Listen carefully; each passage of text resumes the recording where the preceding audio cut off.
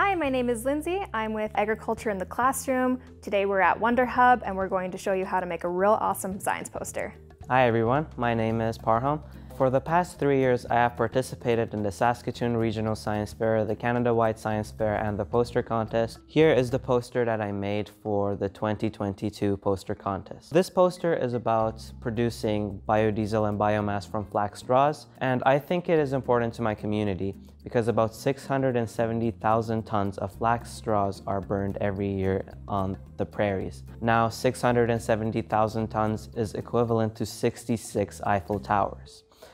In order to make an awesome poster, you want to consider your layout. Here we have a giant version of a poster. Yours will be a lot smaller than this.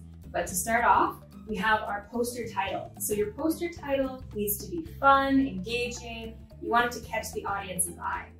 Next, you're going to have your introduction. Your introduction is going to explain the problem or what you're wanting to research. Then you have your background and research. This is just giving some background information on the topic that you're looking into. Next, we have that. Always make sure to write most of your information in point form because you want to keep it sweet and simple to catch some attention too. Then you can also include some pie charts and bar charts too in your poster to make it more interesting and more informative. Then we have results and conclusion.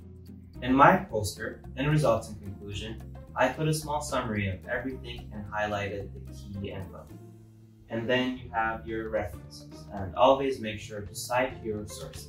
And remember, you're gonna wanna make the poster look awesome. So you're gonna add pictures, a lot of colors, and make it really interesting to look at. Make sure to consider the following rubric for creating your poster. You wanna make sure your poster is clear and easy to read, that your solution is creative and thoughtful, and that you've cited your sources by including your references. Thank you for watching our video, and we hope that you make your own poster. Don't forget to be creative, have fun, and good luck.